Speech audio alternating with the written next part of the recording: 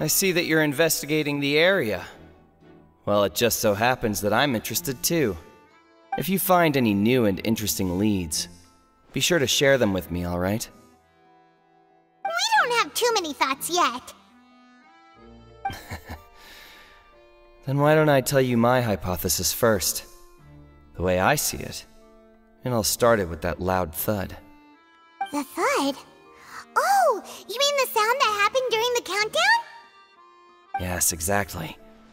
It wasn't terribly loud, but I suspect that most people heard it. It's just that everyone was awaiting the results of Linny's trick with bated breath, so no one paid it much mind.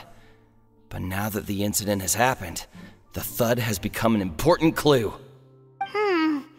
That makes sense. So, what do you make of it?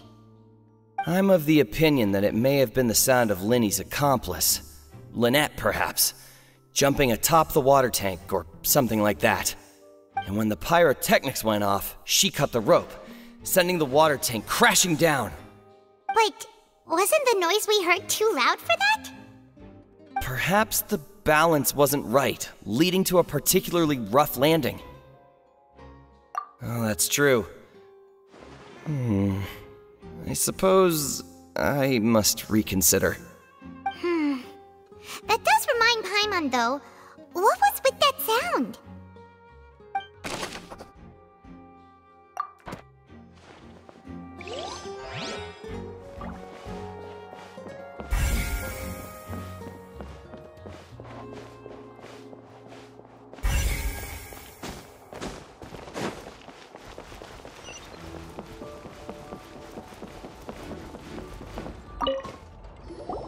Hello there.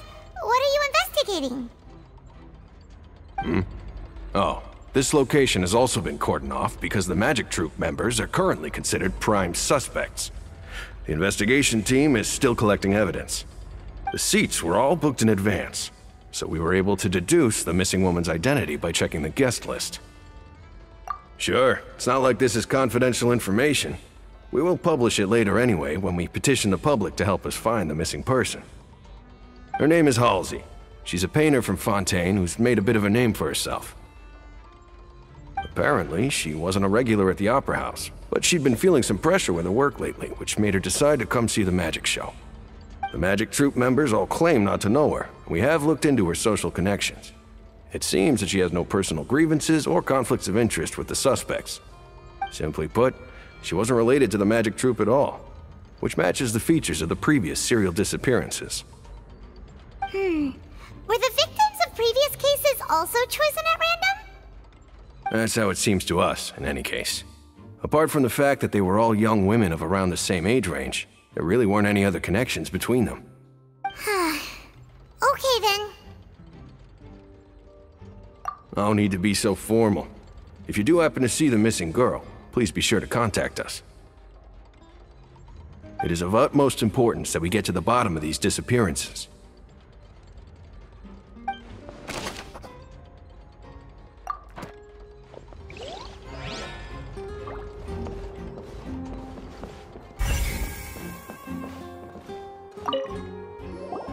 So this is the rope that broke and caused the water tank to fall. The rope looks pretty durable. How can it be burned through so quickly by fireworks? Why are you suddenly so serious, Traveler?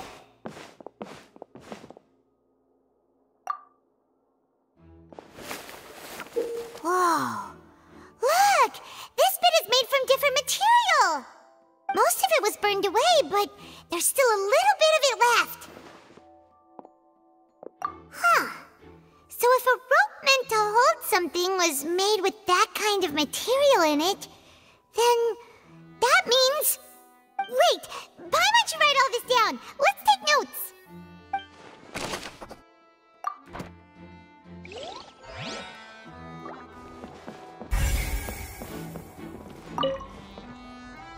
Go ahead, have a look around.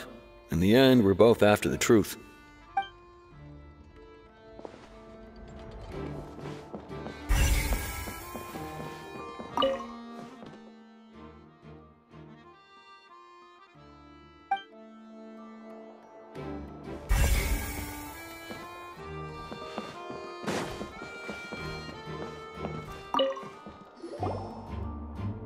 The investigation team has some new findings. Turns out there's an issue with the random number selector after all. See, I told you. What if the machine picked some big guy's seat? You think the murderer would have still made his move then? Sorry to interrupt, but we're helping Linny and Lynette with their side of the investigation. What were you saying about the number selector? There's something wrong with it? You're trying to help them?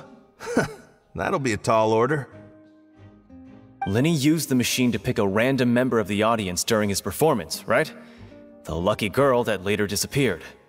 Well, we thought there might be a serious problem with the machine, so we had it taken away for further inspection. It turns out that the seat number it picked wasn't random at all. The machine picks that same number every time. I'm sure you already know that you have to make a reservation in advance to get a seat, regardless of whether it's a trial or some performance. In other words, Linny knew who would be sitting where from the very beginning.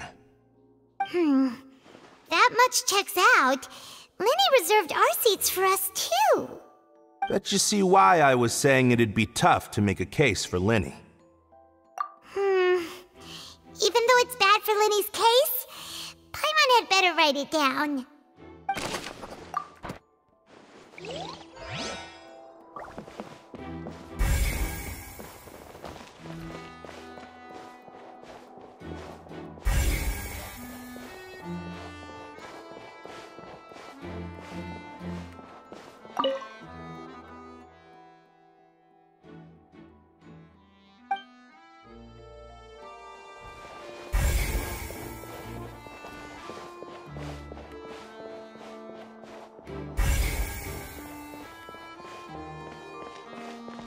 Linny's still talking to the guards. It seems he'll have a lot of explaining to do. I think someone will be assigned to monitor us later, but that's alright.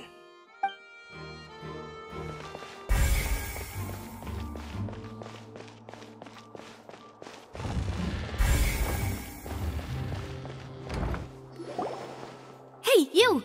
Yes, both of you! Over here! I've been keeping an eye on you for a while now. Huh? You mean us? That's right. If I'm not mistaken, you're also among those who wish to cut down the thorns and pursue the truth. No? And by the looks of it, you're not from Fontaine. Well, you're right on the more about that one, but who are you? Have you never heard of the Spina di Rosula? From mediating disputes and providing protection to solving conundrums, you name it, Spina di Rosula does it. And I, Navia, have the honor of being its renowned president. Though those who play by our rules call me boss. I'm Silver, her attendant. Pleased to meet you. And I'm Melus. Demoiselle's various daily needs and affairs are under my purview. Huh?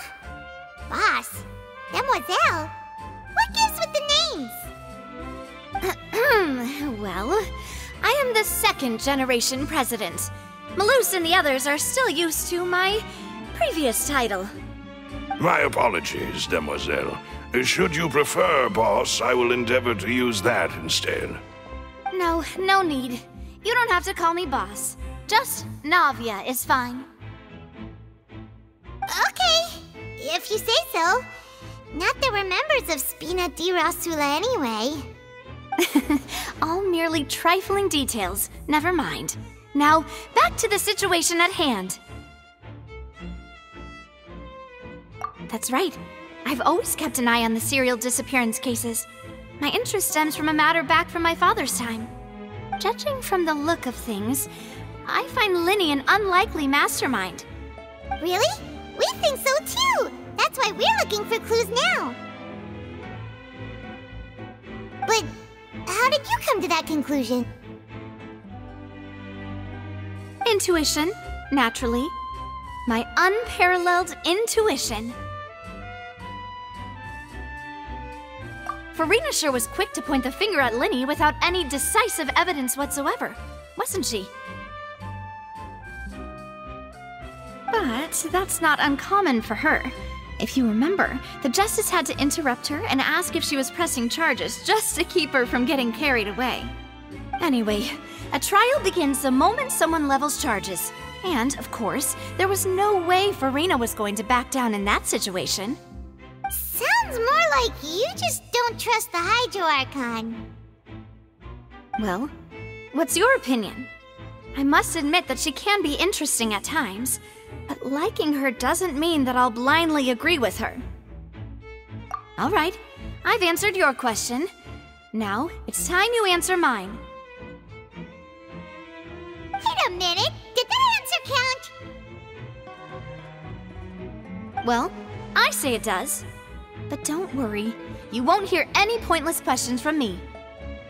In your opinion, do you think it's right to treat a trial like it's an opera?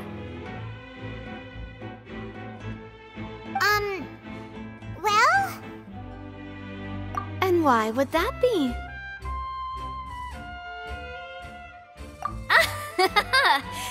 See, Silver and Malus? I told you they'd be different.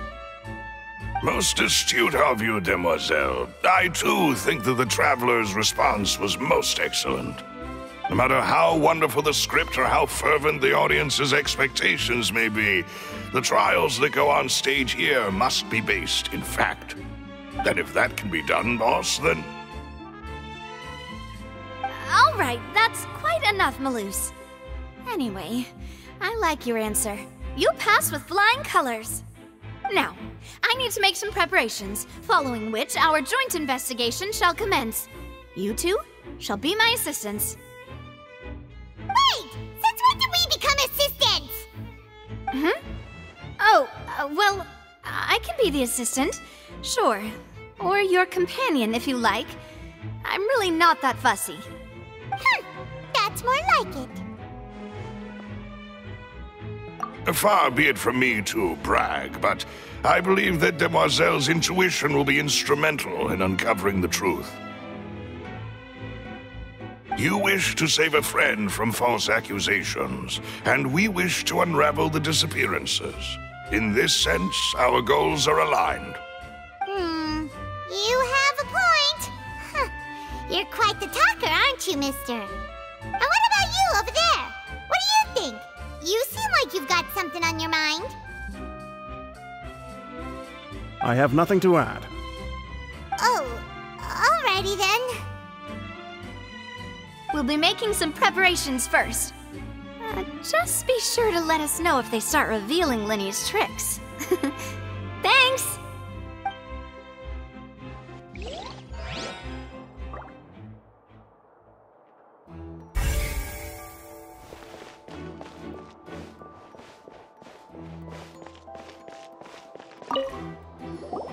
Sorry, but no one can freely enter or exit the Opera House at the moment. If you wish to leave, you must register your identity with us first. No, we're not leaving. We're representing Linny and Lynette as attorneys, so we're investigating the case. Were you always guarding this entrance? Yes, after the Chief Justice gave the order, everyone coming in or out must undergo a strict inspection. So, the missing girl couldn't have left from here, at least not from that point on. I doubt there was much opportunity then, either. How can you be so sure, Well, because I was in charge of security near the entrance at that time. I couldn't see Linny's performance from here, which was quite a shame. Just my luck. But still, I did not abandon my post, and I stayed put no matter how loud the applause was. If someone had so much as even approached the door, I would have noticed it, let alone if they had tried to leave. We Melazines are good at that sort of thing, you know. So, it's safe to say the girl couldn't have left through here. Alright, thank you for your help. This'll be useful info.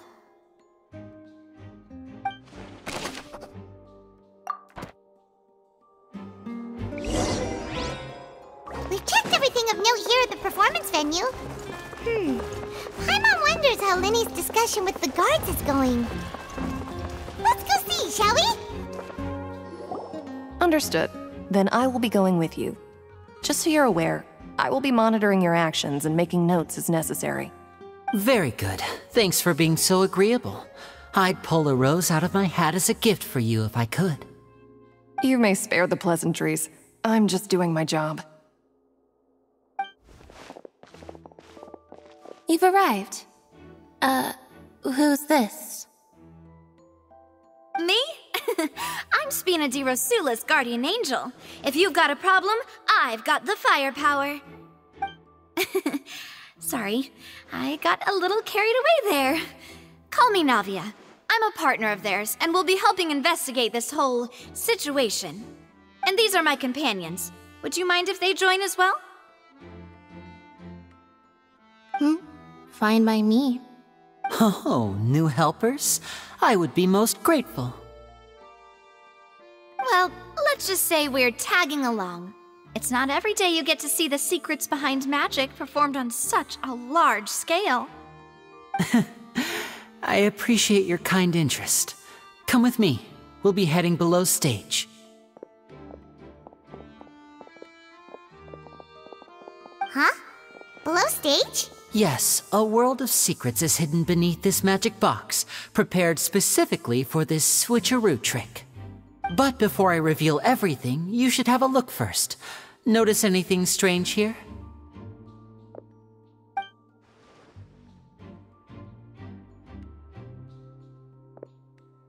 I'm not trying to be dramatic. Remembering the details of a trick will help you understand the methods used to perform it more easily.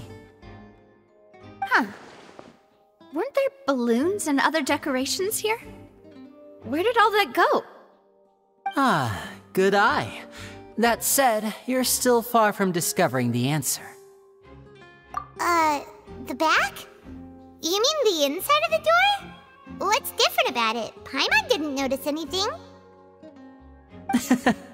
Very good indeed. I thought you might not be able to catch that, given that you were sitting in the first row. The back of this door was patterned. Those patterns are now gone, replaced by a smooth wooden board. So, if you put 2 and 2 together, what do you get? Exactly. All right, let's go. I'll tell you how it works as we head down.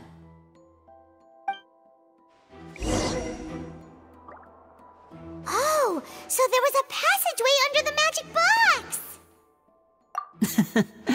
I knew you'd figure out most of it as soon as you saw this place. The 2 magic boxes are positioned right above the 2 entrances of the tunnel. See this flatbed trolley? The box with the lucky audience member in it would be shuttled over to the other side using the trolley. This trolley can raise and lower and even rotate, ensuring that the box will face in the right direction. I see. So that's the purpose of the box inside another box. Precisely. The inner box would descend after the audience member was put inside and be moved along the trolley, all while the outer box would remain on stage as if nothing had ever changed. So that's how you did it! Once the box was lowered, the trolley would store some energy through this device here, with which it would complete the rest of the steps. The audience member would only be able to feel some slight movements in the dark, and by the time she walked out, she would already be back on stage. Right! You were talking that whole time, and you even came out for a moment near the end! Ah, yes. A phonograph operated by Lynette was used to achieve that effect. My assistant and I had already scripted our conversation beforehand. When the countdown began, I had already gone to the opposite box via a tunnel using that ladder. And what about Lynette? Where was she? I was in the mezzanine space in the back of the box. Oh, interesting! That's how we were able to coordinate Linny's lines with the assistant. And, by the way, I was the one who walked out of the box at the end. I mean, we are twins. All it takes is a change of clothes and no one can tell who's who. And that's my favorite part of this trick. Only Lynette and I can perform it. So that's how it all worked! Wow, every detail you revealed was more amazing than the last! Lynette would briefly walk out of the box and then go back in, jumping into the tunnel and escaping before the box on the trolley could finish ascending. And then I walk out of the other box in the audience area, and the trick would be complete. The operative word here being would. But as you saw, Cal was in the box, not our audience member.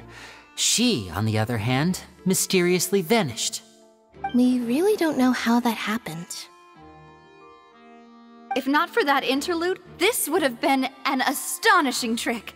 I probably never would have figured out how you pulled it off. And yet, to think that someone was able to use this magic trick to commit a crime. Could we have a look around? I think we can come up with some more leads. This is the scene of the crime, so Linny and Lynette are not permitted to stay here. I'll escort them back up. Yes, of course. No need to be so strict now. I won't disappear into thin air, you know. Thanks, everyone. We're counting on you.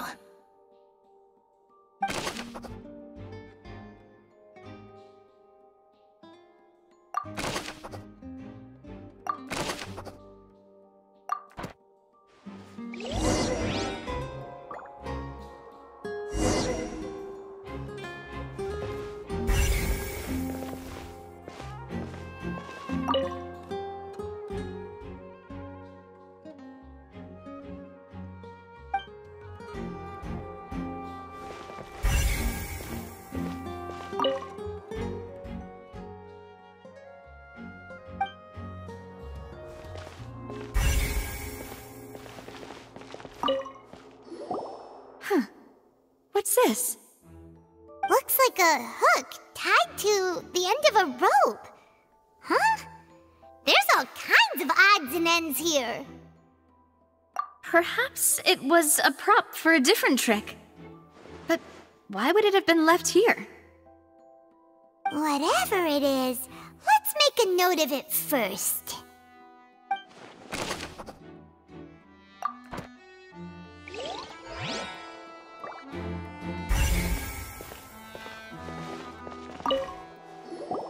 The floor is wet. Please be careful not to slip.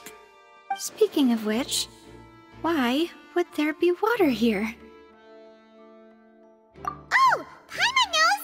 It's one of those tricks where you pour water into a jug and then flip the jug over only for the water to disappear?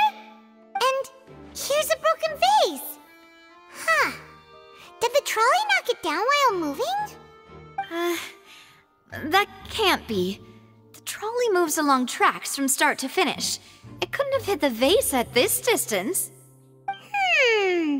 Let's note this down too and think about it later.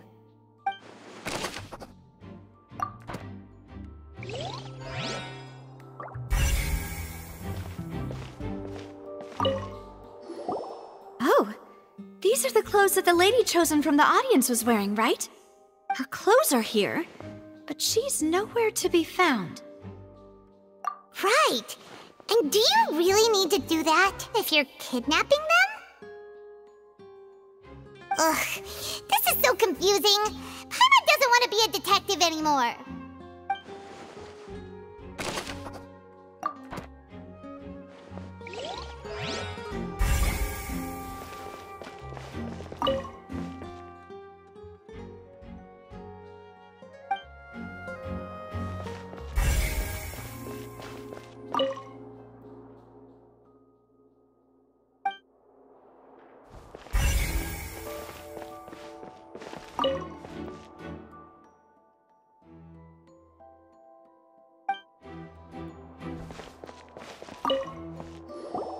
What is this place? It seems someone could fit through here. Huh. Could this have been the suspect's escape route? Alone, perhaps. But if they had to pull another person with them, the space would be too narrow. But there are no other ways in or out of here. Oh, you're right! Let Paimon write that down.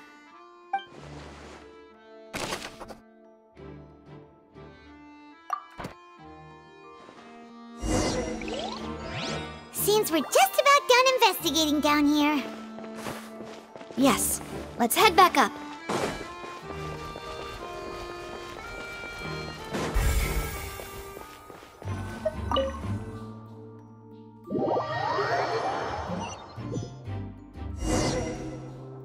Well, we've ascertained the state of the crime scene.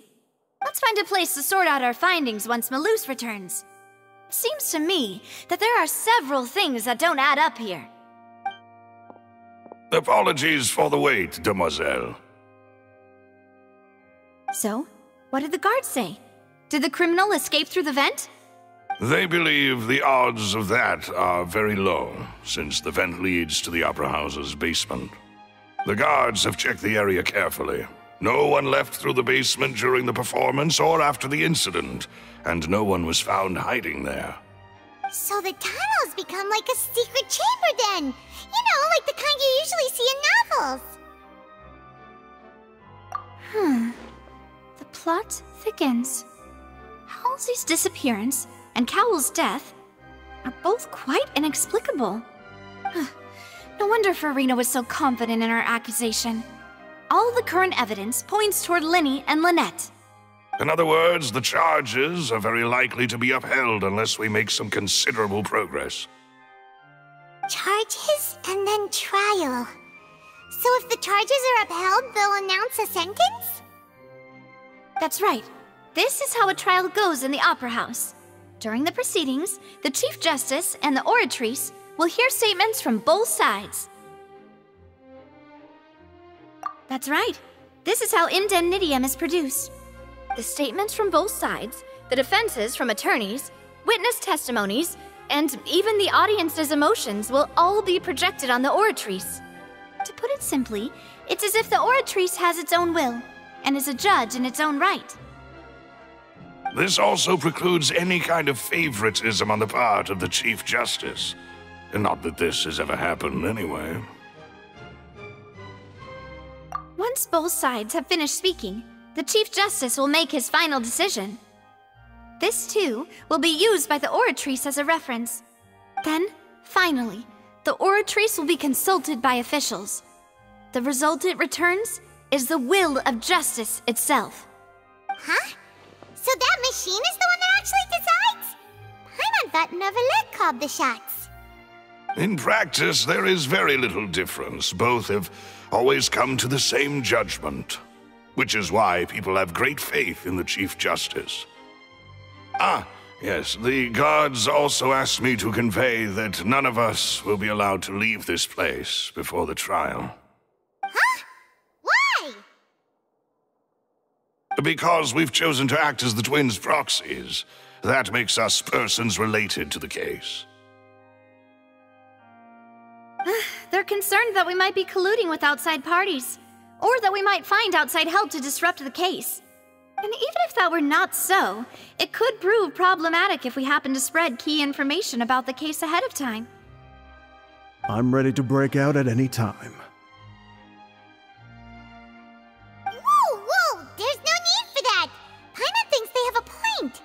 That said, are they providing food? Of course. I just hope you don't mind the lack of options. I'm afraid that catering to all tastes is not in the cards, nor is any guarantee of balanced nutrition. In that case, let's just sort out our findings together here. Pity. I was hoping to take you to try some of Fontaine's famous desserts, too.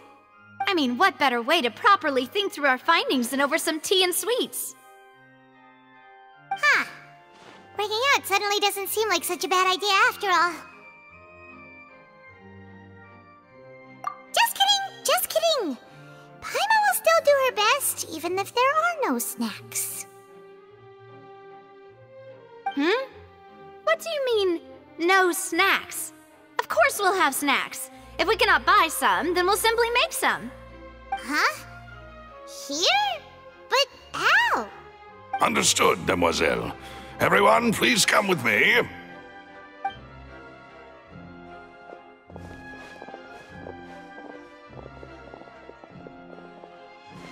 Wait, you're carrying a portable stove with you? Yes, I must be prepared to meet the demoiselle's baking needs whenever the fancy strikes her. I have eggs, sugar, and almonds at the ready. Good work, you two. Then I'll get to it. Please sit tight for a moment. You'll get to taste my awesome snacks soon enough. These three are quite the interesting group.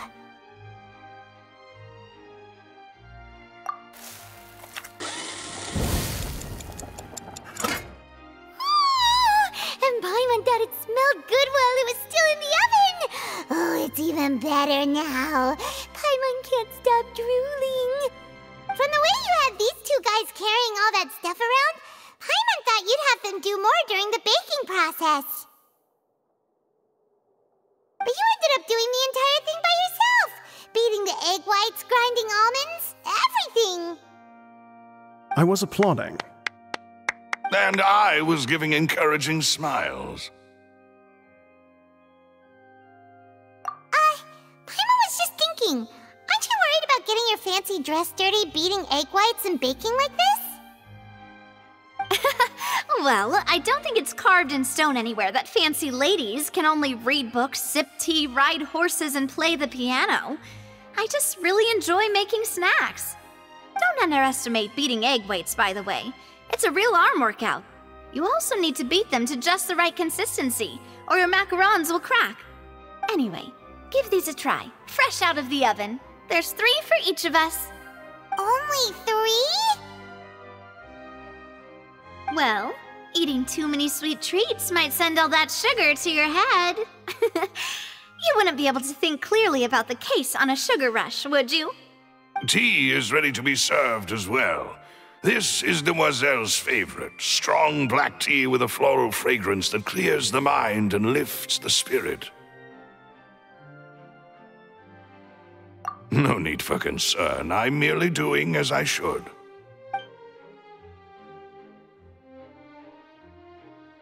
All right then. Down to business. As Paimon mentioned previously, the tunnel seems to be something of a secret chamber. However, we can assume that Linny and Lynette were not alone within it.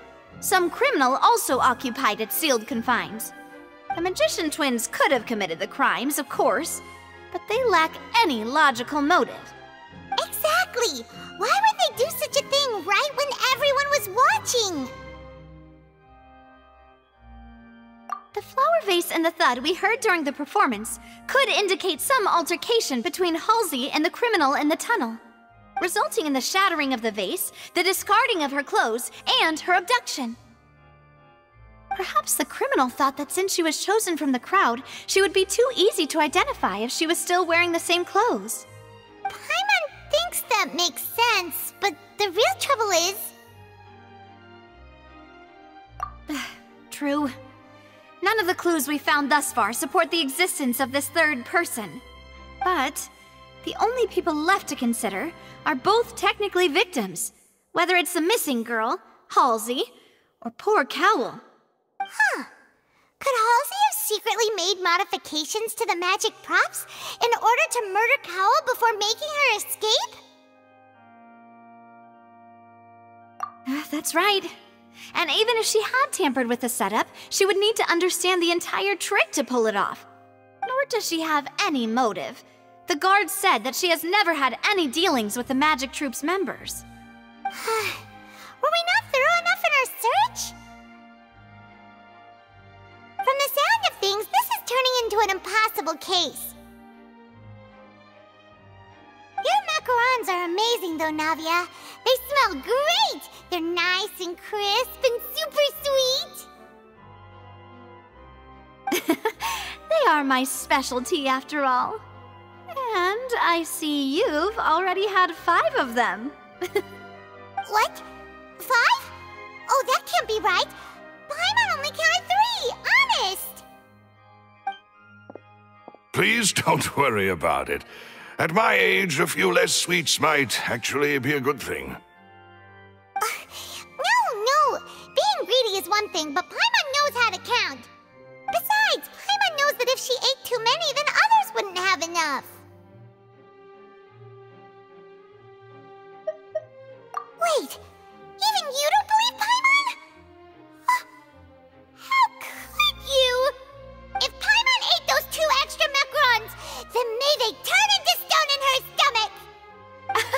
All right, we get it.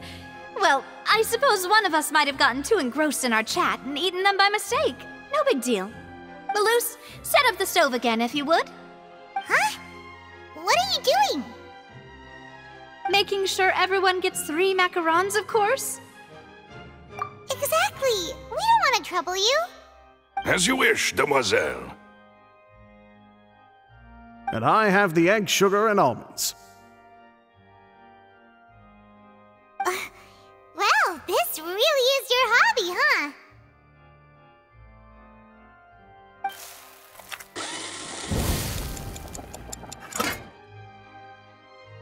Well, that's it for snack time. I'm going to have another look around the area.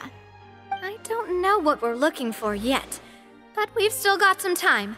As attorneys, I suggest the 2 of you think the case over again. It would be awkward if you got all tongue-tied on stage during the trial. All right, thanks for your help, and for the snacks.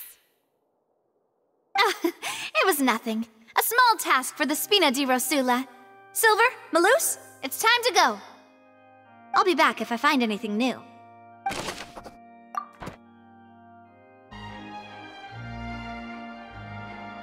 do we do? The whole situation is so confusing. Good plan. Impossible things don't just happen. We'll get to the truth one way.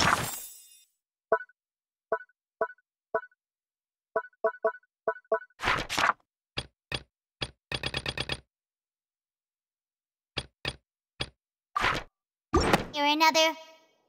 Just relax. Even if everyone else suspects Lenny and Lynette, at least we will be supporting them from the stands. Besides, I doubt Farina understands any more about what happened than we do.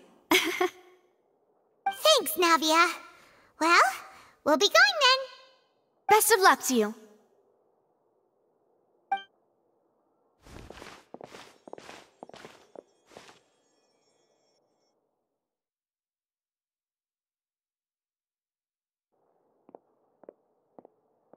Ah, finally, you're back. Well, how did your investigation go? To be honest, you might be disappointed. No. We're already very grateful that you were willing to help. Well now, don't you all look disappointed? Don't tell me that your investigation came up empty-handed. That was to be expected, of course. The guilty can never produce proof of their innocence. But don't let that stop you.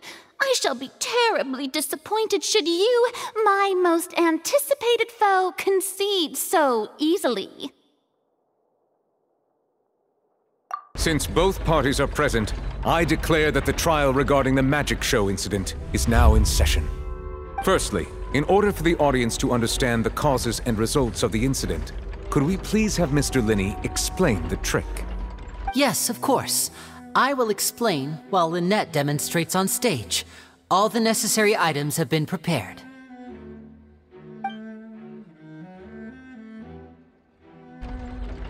Thank you, Mr. Linney. In that case, I take your statement to be that you ran to and remained hidden within the magic box in the audience stands once the trick began, and thus could not have committed the crime. Is this correct? Yes, that's correct, Your Honor. In that case, I call upon the prosecution. Lady Farina, do you wish to refute his statement in any way? Why, of course I do. Allow me to take the first shot and break this case wide open. Mr. Linney is clearly lying. There is no way you could have been in the box the whole time if you were to abduct Halsey and murder Cowell. In fact, I'd say you were hardly in that tunnel at all. That is simply your hypothesis based on the presumption that I'm guilty. Oh, is that so? And if I may ask, what did you hear while you were inside your box? The roaring countdown of the crowd, of course. That's how I kept track of the time and built anticipation for the finale. And you didn't hear anything else at all? Nothing that might leave an impression of any kind? No, nothing. I see. But when the count reached 30 seconds or so, there was a thud. One so loud that I believe practically everyone heard it. Huh? Hey, hang on! Something's not right here. Yeah, I'm sure he could have heard a noise that loud from inside the box. I was right by the box, and I definitely heard the thud. Look at those scales. Could those mean... Well then, ladies and gentlemen, allow me to use the words of the magician himself. You never know what can happen in the blink of an eye. Indeed, it seems his alibi can also collapse in the blink of an eye. Of course, I have armed myself to do far more than smash your alibi. Confidence cannot go unfounded, and my foundations are rock solid. Tell me, aren't you and Lynette actually from the House of the Hearth? The House of the Hearth?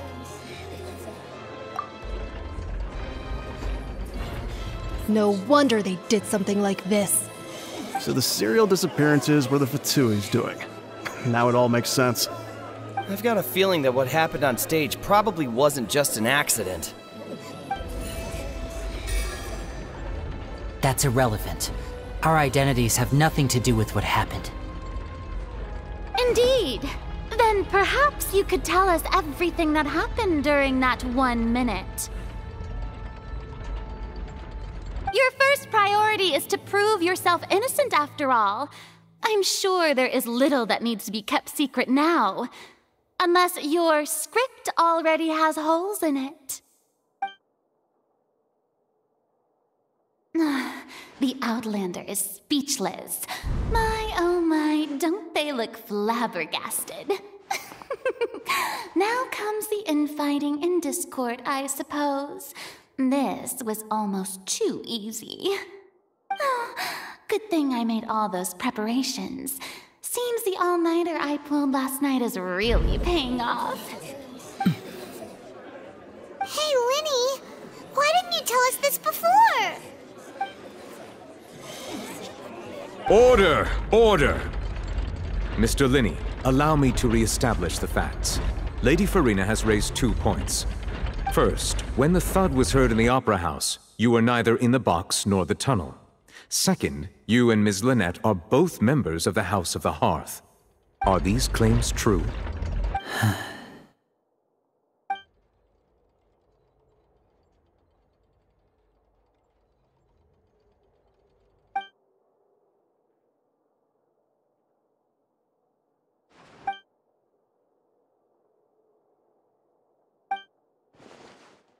Please answer my question, Mr. Linney. I'm sorry. Yes, they're true, Your Honor. I knew it! Well, that's it. We might as well move on to the sentencing already. What should we do now? Granted. In that case, what is your request? Is that really necessary? They're already as good as guilty. The defendant deceived their own attorneys. What is there left to discuss? Order! Order, I say! Your request is reasonable, and we shall adjourn. This trial will reconvene in 1 hour. So you would stick to Mr. Linney's defense even after knowing what you do now? You certainly have more professionalism than I thought. In that case, my dear audience, let's allow the joy of victory to steep for a little while longer.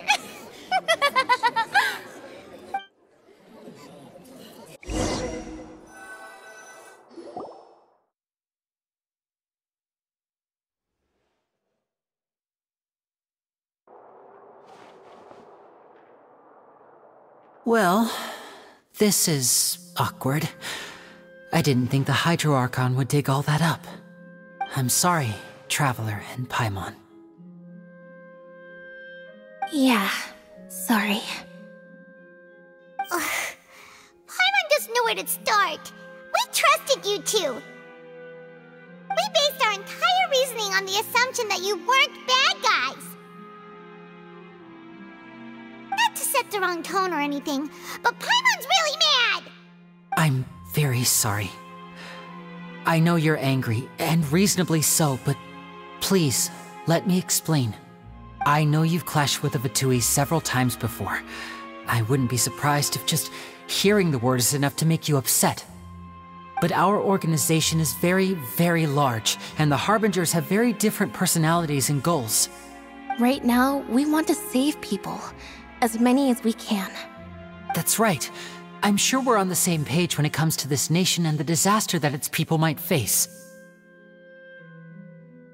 I knew if it weren't for our respective identities, we could become good friends. That's why I didn't wish to flat out lie to you, but chose to hide some details instead. The truth is very important, but being completely transparent about everything would see us spending more effort than we need to. Right. So, you be the judge. Heck, if I were you, I fear that I'd even struggle to trust me at this point. You met a Fatus who works as a magician, a trickster by trade. All by coincidence, too. But still, I'm asking you to trust me. I am no criminal. At least, not in this case. Sorry. Please forgive us. Well, you both say that, but... Right, let's hear your answer first, and no lies now! Of course. I'll answer any question you ask. We've been trying to find out how the Oratrice operates. We want to know why it has a consciousness. Why can it deliver sentences accurately? During our investigations, we learned that the machine's core is beneath it. From that moment on, Lynette and I have been designing this box swap trick, with the objective of getting close to the core. Is that why you needed a whole minute? That's right. In truth, the audience would take about 75 seconds to count down from 60, while I would only need 15 to get to the opposite box. So, after jumping into the tunnel, I accessed the Opera House basement via the vent, and went to investigate the room in which the core is stored. That air vent was created during the construction of the tunnel specifically to execute this step. Well, nothing. As soon as I reached that room and was about to investigate, I heard someone's voice. Which should have been impossible, of course. I was quite certain that I was the only one in the room. That voice seemed to recognize me and tried to speak to me. I chose to err on the side of caution and retreated the way I came. On the way back, I saw the broken vase and the clothes on the ground, but the countdown was almost finished, so there wasn't time to give it any thought. After that, the homicide occurred just as you saw. Well, that explains why you didn't hear the thud. Because of that prophecy I told you about, of course. We must know all we can about this nation's secrets in order to deal with that prophesized crisis. That's the only way we can save everyone. So, there you have it. The whole truth. I swear, I didn't hide anything from you this time. It was never my wish to proceed under this cloud of mistrust either. But like I said earlier, you can be the judge. If you want to leave because you don't trust the Fatui, there's nothing I can do to stop you. Well, Traveler, you decide. Paimon will follow your lead however you choose.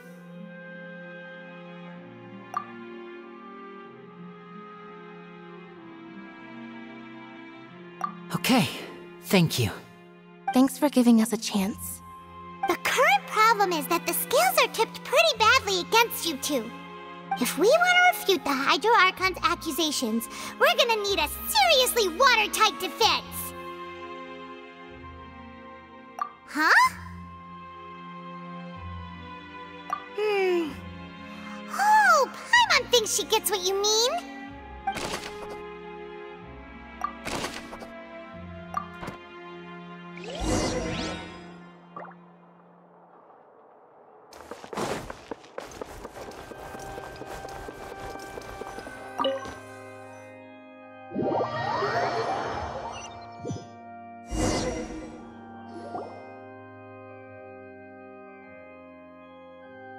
Both parties have returned to their positions.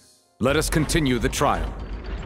When last we left off, Mr. Linney acknowledged the new evidence presented by Lady Farina as fact. Therefore, Lady Farina may continue stating her reconstruction of the events. Ugh, that took long enough. Now then, if everyone would lend me their attention. At this stage, let's revisit that scene from Linney's perspective.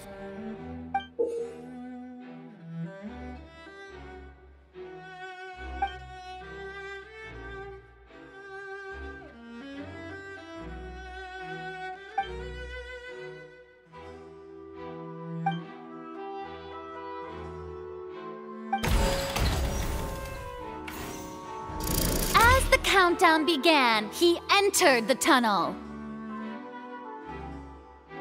When the flatbed trolley passed, he opened the box and got into an altercation with Halsey, which caused the loud thud. He did not realize that this sound could be heard by everyone in the opera house, which is why he claimed earlier that he could not hear the sound. Finally, he used the vase to knock her out, before making her change clothes to prevent others from recognizing her. At this time, Cowell arrived in the tunnel, having heard that strange noise, and caught Linney red-handed. So Linney proceeded to knock him out too before stuffing him into that box. Afterward, Linney passed the unconscious Halsey to his accomplice through the magic box in the audience stands, before operating the devices such that Cowell's death would be ruled an accident. And there you have it. That's the truth behind what happened. Does the defendant's side have any objections to Lady Farina's description of the events? The key to refuting Lady Farina is the order of events, what Linney experienced, and what he saw.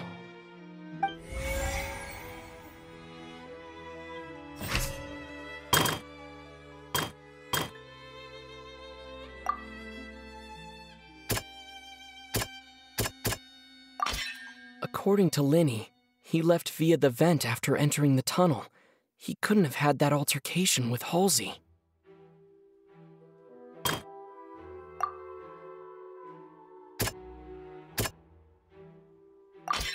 Linney went to the room that contains the Oratrice's core. This is the actual truth.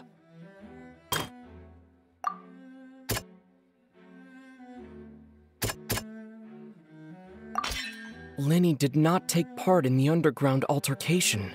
He only witnessed traces of the aftermath. Attention! Ace Detective Paimon has something to say! When the countdown started, Linney did indeed go into the tunnel. But he immediately used a vent to access the Opera House basement, which is where the underground core of the Oratrice is stored. Once he reached that area, he heard a voice in what should have been an empty room.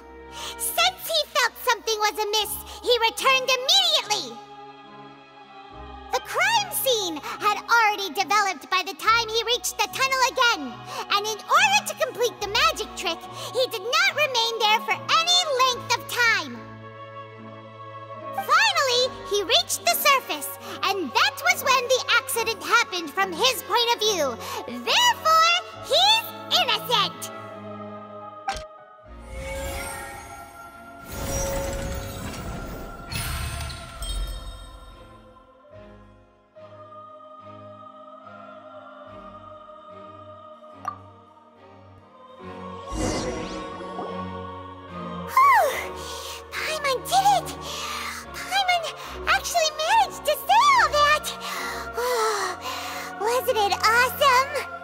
In other words, you believe that he knew nothing of the incident? That's right! My reasoning? If that's the case, then if Cowell hadn't entered the tunnel, who was the entire setup meant to kill? Assuming that what you say is true, Linny only needed to kidnap the young girl to cause a new disappearance case. What would the point of killing someone on stage be? Oh, they have a point. That's right, you tell them! And that's why they're partners of mine. They've managed to turn things around. Oh, well, your denial is very strident, I'll give you that. But what proof do you have to back your claims?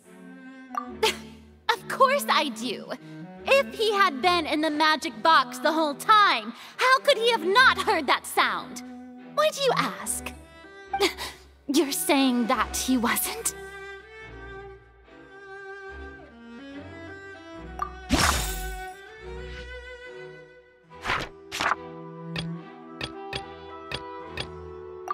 Are you sure we don't need to give this more thought?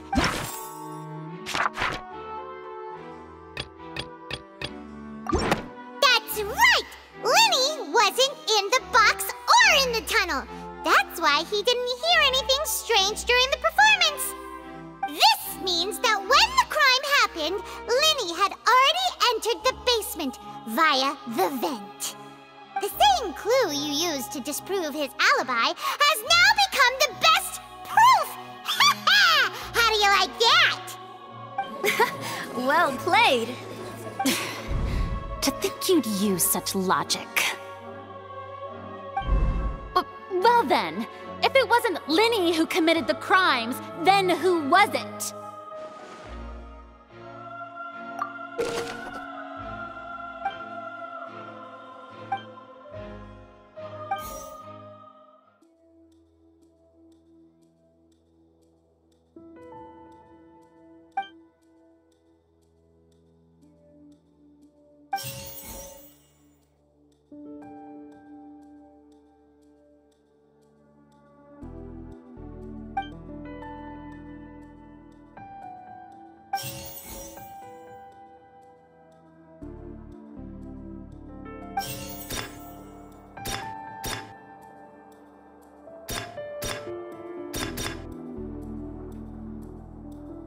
The deceased's name is Cowell, Linny's assistant.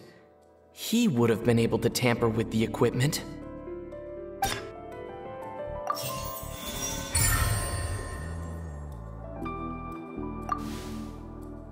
Huh? That can't be right. Are you serious?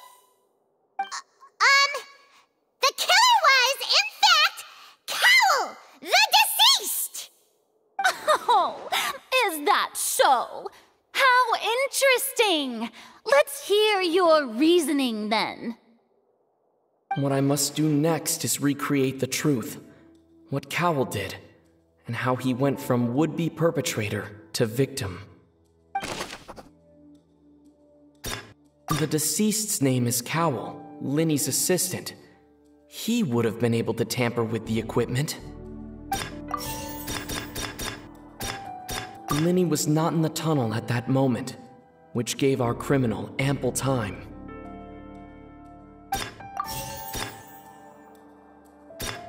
The sound we heard may have come from a clash between the missing Halsey and the criminal.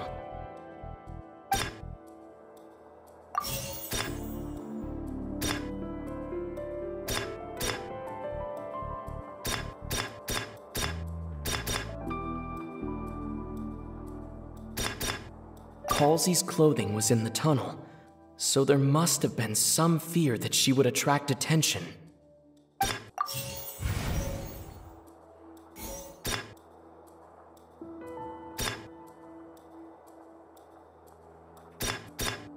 Linny was not in the tunnel at that...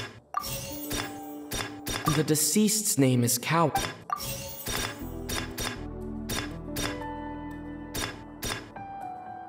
It would have been tough for both people to fit into that vent. They would likely have bumped into Linny as well.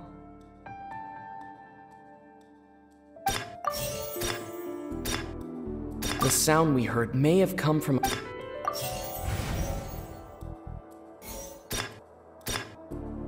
The sound we heard may have...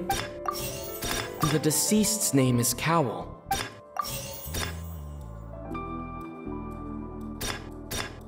The deceased's name is No one entered or left.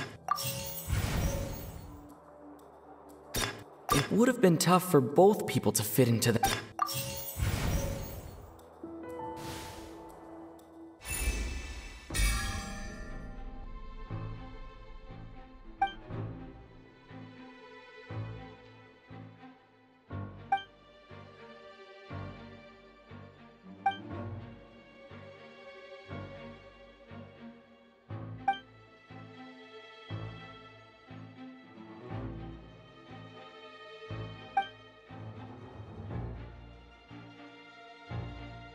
What's wrong, Traveler? Are you still having trouble figuring things out?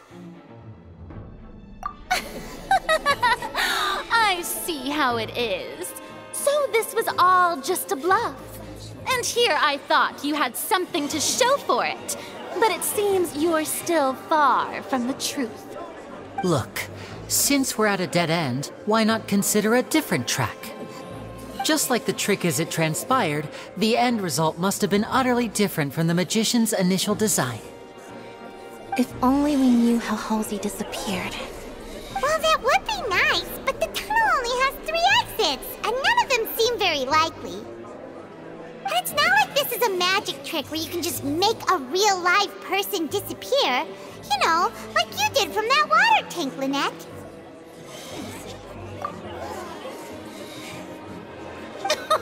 Excuse my interruption, dear opponents, but do you not see that the crowd is growing impatient? There is no greater sin in this opera house than an awkward delay in the performance.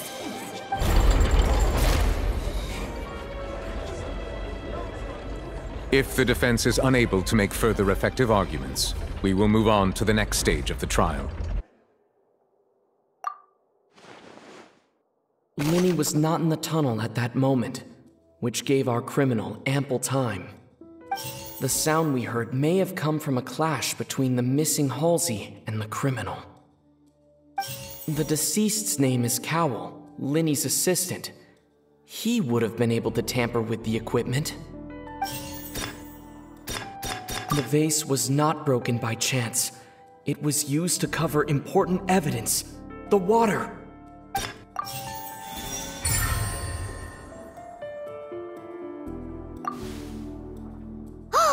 Paimon gets it!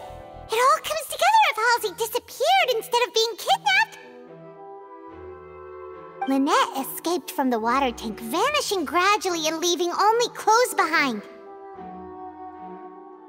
If there's a similar method where a person could be transformed into water... Oh, just a moment, please. I do hope you know how preposterous you sound at the moment. How could a person ever be transformed into water? This is reality we're talking about here, not some magic trick. Must we really? I should think that of anyone. Your friend Linny already knows this truth very well. Magic tricks are ultimately just illusions and misdirection. But Halsey's disappearance is very real. We're talking about 2 completely different things. Even so, I trust the Traveler's judgment. The truth must be out there somewhere. Perhaps some new line of reasoning may open if we try to gather all the focal points that don't make sense. Since Cal was the deceased, we haven't placed much attention on him. But given that we aren't making much progress with the case, it wouldn't hurt to have a look at his belongings, would it? People really do come up with all sorts of harebrained schemes when at the end of their rope. The way I see it, your suggestion that we broaden the scope of our investigation is nothing but a tactic for stalling the trial. Nevertheless, I believe that this is a reasonable request on the part of an attorney. Since the trial does indeed appear to be at an impasse, I believe that additional evidence may help us make more progress. Guards, please step into the lounge and examine the personal effects of the deceased, Cowell. We are still examining the items, but we have already made critical progress that we feel must be shared with everyone post-haste. We discovered several test tubes of fluid within Cowell's baggage, each labeled separately. The notebook in his backpack claims that these fluids are water from the primordial sea. The primordial sea? The note's contents also indicate that Cowell belonged to an organization that sells illegal drugs and that he had an accomplice. The notebook has many entries concerning safe usage of these fluids, in which the keyword dissolve appears many times. One of these tubes was labeled Opera Epiclese, along with yesterday's date. It is empty. The notes also state that these dissolution properties work exclusively on people from Fontaine. It's likely that Halsey was chosen as some sort of test subject. As such, we believe that the defense's hypothesis is, in fact, supported by sufficient evidence. You've got to be kidding! People dissolving into water? Could something so ridiculous actually be true? Wait a moment. This reminds me of a certain prophecy, but it's just a coincidence, isn't it? Huh. If people can become water, does that mean that the water tank's real use was as a means to hide water stains? And if Cowell was targeting that girl... Wait just a minute. Could that mean... You two, with me, quick! Demoiselle, wait! What about your partners? Let's go. Just trust me. Order! Order! It is undeniable that further examination of the deceased's personal effects has yielded some surprising results, but we cannot yet verify the veracity of these clues.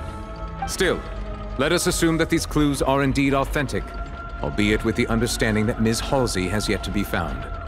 Guards, please continue examining the items along these lines. Mr. Linney, it appears your hypothesis is supported by the evidence, so please continue speaking. Of course. Thank you, Your Honor. If we uphold this hypothesis, I believe that many of this case's seemingly unrelated clues can be connected together. Right! Like the metal hook! That one didn't make sense at all. Let's think about this. Cowell's methods must have something to do with that water from the primordial sea. The deceased's name is Cowell. Linney's Lynette was in the magic box on stage the entire... I remember there was something else within the inner layer of that box. The water from the primordial sea should already have been prepped before Halsey entered the magic box. Now it seems like the hook rope was not meant for another magic trick, but was instead some form of triggering mechanism.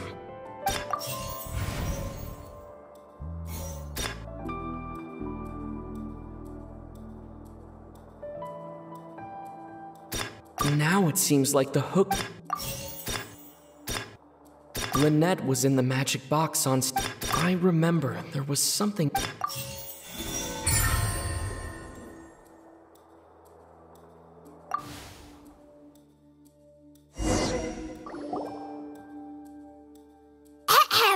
It's Ace Detective Paimon's time to shine again! In the original plan, Cowell would tamper with the water tank rope and the number selector securing his target. When the magic box containing Halsey was lowered, the metal hook would retract gradually and pierce the balloon at the top of the box. When the balloon attached to the box popped, the water from the primordial seed inside it would pour down and dissolve Halsey. Afterward, Cowell would enter the tunnel and break the flower vase to conceal the water inside the tunnel, with the remaining evidence being covered up by the water tank on stage. But he encountered something unexpected in the tunnel and wound up being fatally hit by the same water tank he meant to use to cover his tracks. Huh. That does make sense. That actually links together a lot of the more confusing pieces of evidence. Oh dear, what do I do? Even I think they sound convincing now. Have I falsely accused an innocent person? What a humiliation. Now, it seems like the only point of contention remaining is the exact circumstances that led to Cal's death. His notes mentioned he had an accomplice who could be related to the situation. On that note, the guards have just contacted me indicating that they uncovered new evidence. I shall now invite him on stage to share it with us. Thank you, Your Honor. We were just inspecting the luggage of the other people involved in this case. And we found an identical sample of the water from the primordial sea among Linny's personal effects. What? That can't be. Oh, I see. Well, how wonderfully comedic to have your own counterattack only to come back and wound you. Does this not clear all doubt? My dear citizens, my loyal audience, allow me to present my reasoning and bring this performance to a swift close. Linny did not need to take part in the dissolution of the young woman at all. Indeed, he did leave the scene via the vent. Having made modifications to the props beforehand, his accomplice Cowell then caused Halsey to vanish using the water from the primordial sea. But upon his return, in cruel avarice, Linny desired sole credit and prepared to do away with his partner in crime. Ultimately, he knocked Cowell out, and the tool meant to cover the crime up also became a murder weapon. Now, as much as I regret having come to such a viciously straightforward conclusion, it does seem that the famed Fatui is quite the cold-blooded and ruthless organization. Am I right, Mr. Linny? We've used up all the evidence we collected. There's no way for us to make a rebuttal here. Is this the end of the road?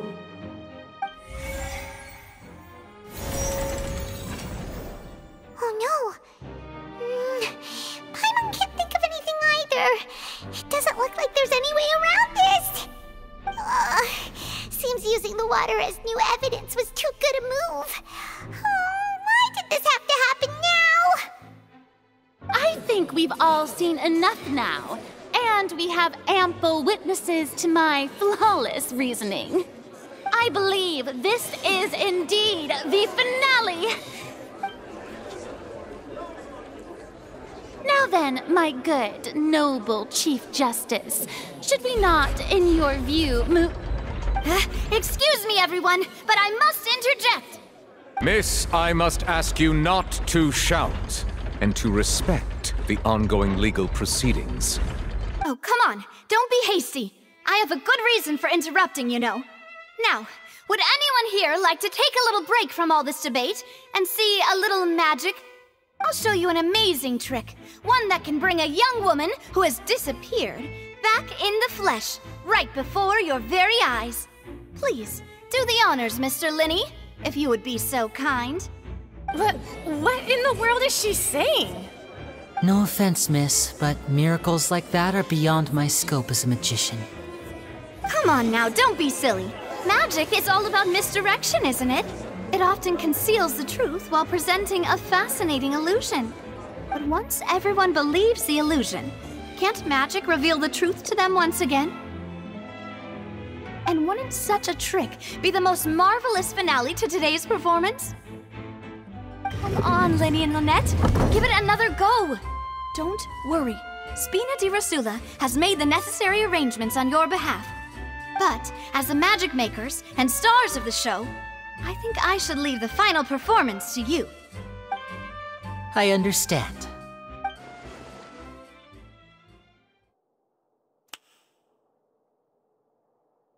And voila!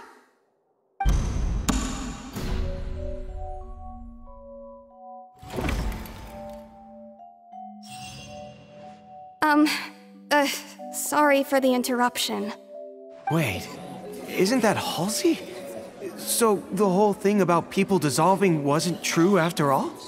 To be clear, I'm only here because this person told me that if I testified, the merit of doing so would lessen my sentence. I was hiding outside this room listening to the proceedings because I was afraid that I would be the one put on trial. I was just feeling happy that no one had noticed me, and then before I knew it, she caught me. That'll teach you to underestimate us three. Where should I begin? I'm sorry. I'm the one who killed Cowl. I admit it. What? Why? Firstly, my name isn't Halsey. It's Lillian, and I'm originally from Mondstadt.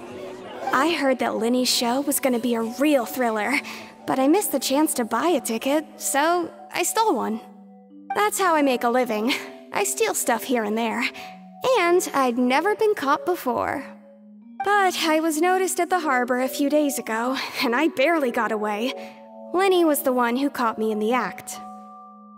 Hey, no wonder you look familiar. So you were the thief! Linny even mentioned that you were pretty skilled. Well, and I thought that would have been the end of it, but then the number selector chose me. He even mentioned the Fortress of Meripede. That's a prison, isn't it? So you can imagine how shocked I was. I thought he was on to me for sure. So I played along with the show while looking for an opening to flee, but then I got water poured on me for no reason, and then someone jumped into the tunnel to nab me. I wasn't going to take that lying down, so I knocked him out and stuffed him into the box. There was nowhere to run from there, though, so I had to change my clothes and hide in a box containing performance costumes. I slipped out after the first guard arrived at the scene and continued hiding inside the opera house. Can a person even hide in there? But I swear I didn't know that the water tank would fall down. Really, I swear it. Had I known that, I wouldn't have put him in the magic box. I may be a thief, but I'm no killer. Well, that makes everything pretty clear now, doesn't it?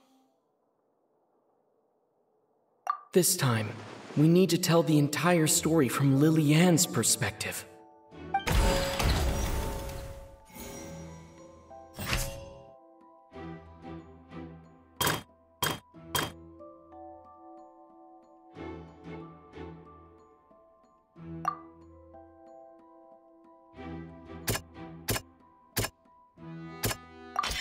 The strange sound wasn't from a fight. It was Lily-Ann's attempt to break out when she was frightened.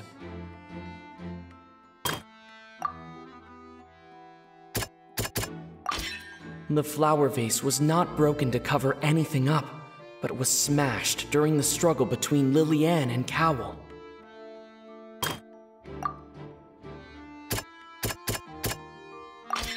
Lily-Ann was afraid that she would be recognized if she left, so she changed clothes and hid, biding her time. Just what one might expect of an experienced thief. And it's Ace Detective Paimon time! Having been selected out of the blue, Lily-Ann panicked. Her panic only intensified after she entered the tunnel and had water poured on her head. So she kicked the door open, producing the thud we all heard. Hearing the commotion, Cowl leapt into the tunnel, only to discover that Lily-Ann had not dissolved. He did not know that Lily-Ann was not from Fontaine, but was a thief who made her way in by stealing a ticket. Mistakenly believing that the water from the primordial sea needed time to take effect, he tried to force Lily-Ann back into the box. The two broke the flower vase during the struggle, but Lily-Ann came out on top, knocking Cowl out and putting him in the box. With no way of escaping, she changed her clothes and hid in the costume trunk until the performance ended.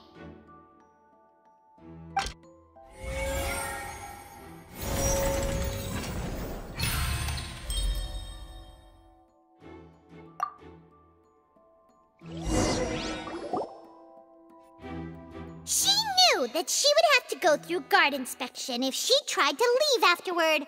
So, she has been trapped in the Opera House these last 2 days. She had already become desperately hungry by the time we were chatting over macarons. So, she swiped 2 of them right under our noses. Talk about a sneaky thief. At this point, all the events that happened in the tunnel have now come to light. Ah, so that's the whole story. Bravo! Bravo! Now then, Lady Farina, do you wish to speak against the defense's statements? Please answer the question, Lady Farina. Also, if I may add, the trial has not yet ended.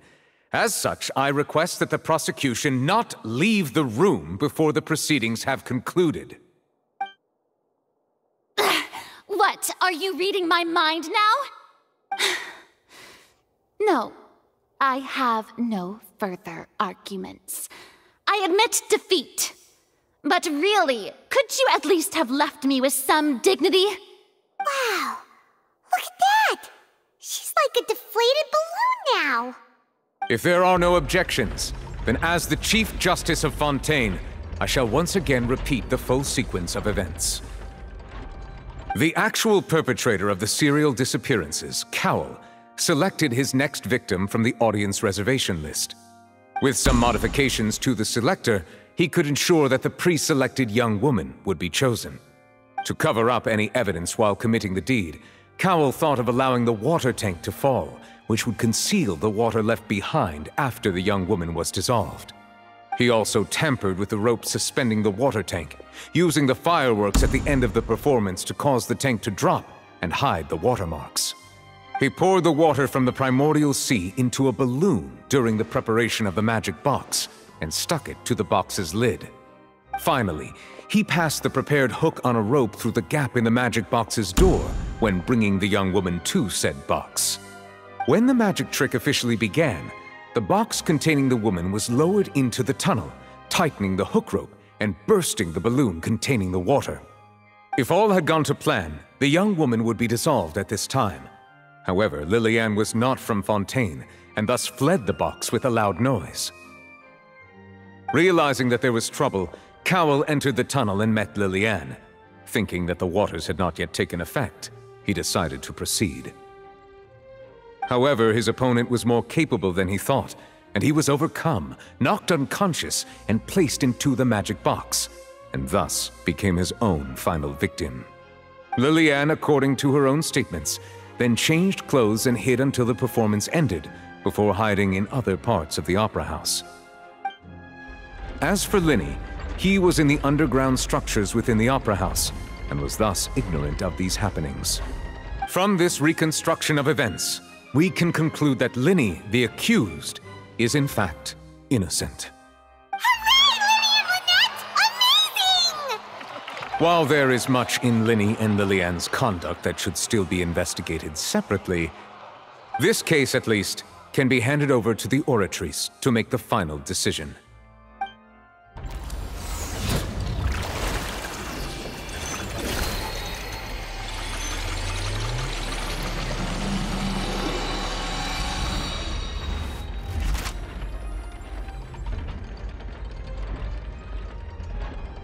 As such, Linny and Lynette are officially declared not guilty.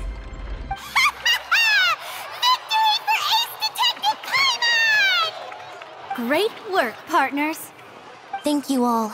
Thank you so much. Next, I think we deserve an explanation, Guard Vaughn. How did you find the water from the primordial sea in Linny's baggage? Right! Your discovery caused me to make a serious mistake, you know. Or was that not a discovery, but false evidence that you dared to bring before this court? I suspect that the accomplice mentioned in Cowell's notes was not Linny, but you, yes?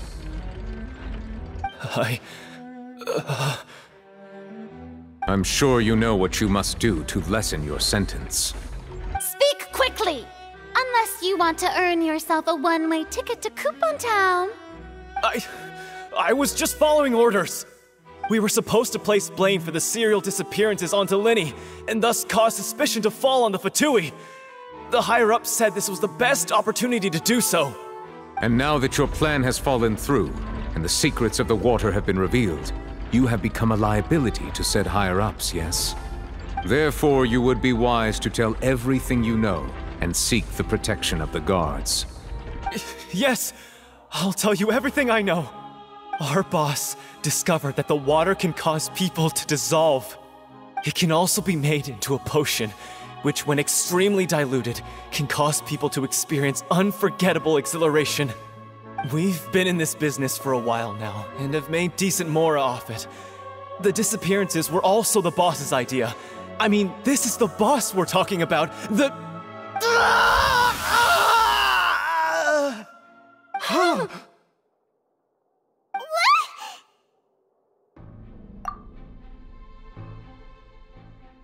And now he can no longer talk. Such ruthlessness. I shouldn't have expected any less of them. An outrageous act. All present, please submit to inspection immediately.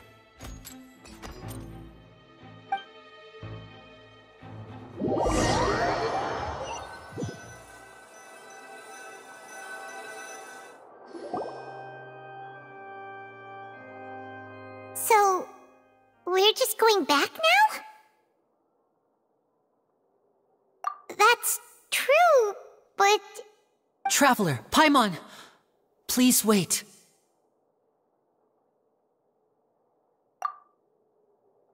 Linny... I know you may not want to speak to me right now. Maybe you don't even want to look at me. But still, let me thank you again for defending me to the end, even after you learned that I'm a member of the Fatui. I guess. But regardless, I'd like the opportunity to set things straight. I didn't approach you with any ulterior motives or ill intent. I've spoken to you as myself, just plain Linny this entire time. As for why I'm a Fatus, it's because the goals of the House of the Hearth align with those of an orphan like me. That's all. That was how Father, who you might know as the Knave, approached recruiting us back then too. The Knave? The one who controls the House of the Hearth? She's your father? That's right. And since we're here, I was wondering, would you mind hearing a story? It's about my past. Back when our parents first died, Lynette and I were left wandering the streets. To survive, I took to surreptitiously observing an older street performer who did magic.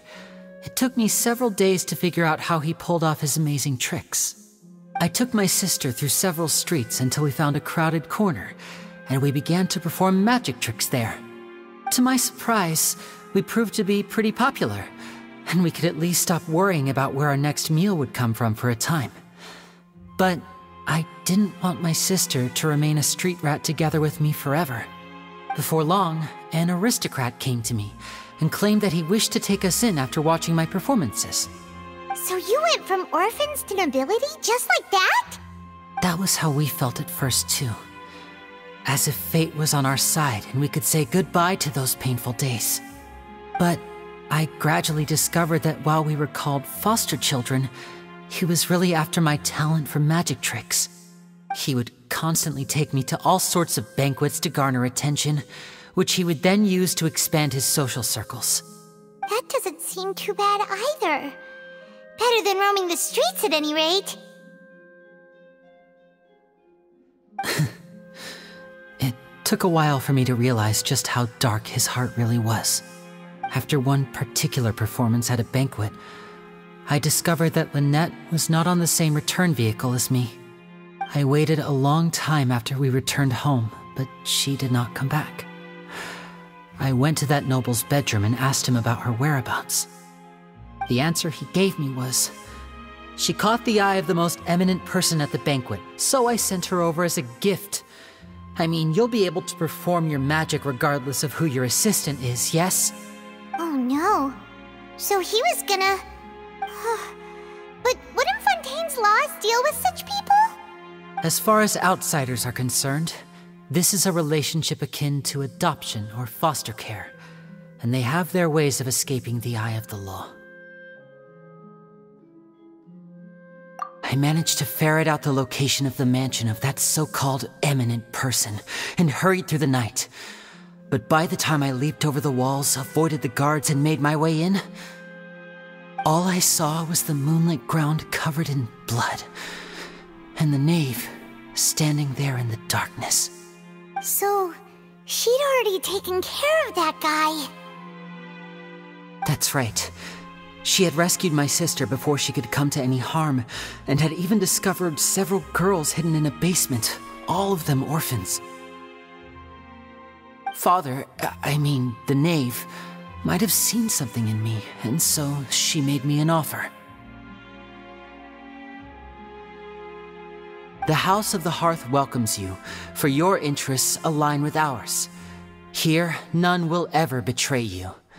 Indeed, betrayal shall never be permitted here. I was hesitant to trust her. I mean, I had just been betrayed by nobles. But she was also quick to destroy the noble who had taken us in at first, giving us back our freedom. Oh, so that's how the two of you joined the House of the Hearth. She has her own plans. She has gained permission from the Tsaritsa to first use the Gnosis' power once she obtains it. She plans to use it to find a way to break the prophecy and save Fontaine. So, she believes in that prophecy too? That's right. The whole House of the Hearth is currently working to combat that crisis. Today's case has also proven that people from Fontaine can indeed dissolve into some sort of water, thus further supporting the prophecy. All of us house members here, Lady Arlecchino herself included, are from Fontaine. We won't give up on defending our homeland. To us orphans, the only connection we have left to this world, apart from our family, is our homeland. So, from small deeds like distributing magic pockets to huge schemes like stealing a Gnosis, everything is aimed at dealing with that prophecy. It's all right. I understand. The only thing I can do is relate all this to you. I just hope you can understand that even as a member of the House, I have never stopped making my own decisions, and that I believe what I'm doing is right. If you should need anything at all in the future, feel free to find me. I will do my best to help you, as plain Linny.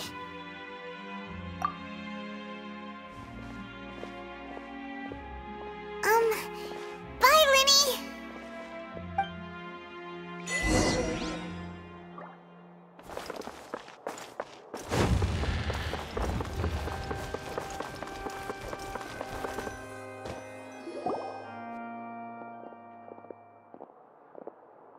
Hey there!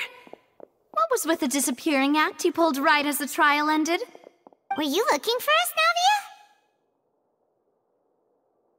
Well, this whole thing isn't exactly over, is it? I do feel that we're getting closer to solving the serial disappearances case, though. Don't you think so, too? Huh? What's wrong, my dear partner? Besides, are you sure we're the ones who can crack a case that's been cold for decades now? And given that there's new evidence from the trial, there should be a trail of breadcrumbs for the Hydro Archon's people to follow now, right? Ah. I see. Well, I won't lie. I'm a little shocked to hear that from you. But I suppose you are just travelers who have only arrived in Fontaine after all. Sorry. I might have been too presumptuous. Don't say that, Navia. Ah, and we were having so much fun investigating with you, too. It was like having new waters flowing into a stagnant mire, causing new hope to spring forth, and the reflection in the murk to become clearer. Sorry about that. I'm a bit prone to nostalgia. Don't mind me. Wait, shall we have a farewell meal? You know, to commemorate our time as partners. Huh? Do we really need to get that formal? Well, guess you really did treat us as partners, huh? Well, I'd just like to have a proper ending to every important memory. That way there are no regrets later. Anyway, it would just be a meal, so it shouldn't take up too much of your time. You don't have to twist Paimon's arm. If Boss Navi is treating, count Paimon in! Oh, wonderful. In that case, why don't we return to the court of Fontaine and head to the Hotel de Boer? I believe we'll make it just in time for dinner. All right then, let's have our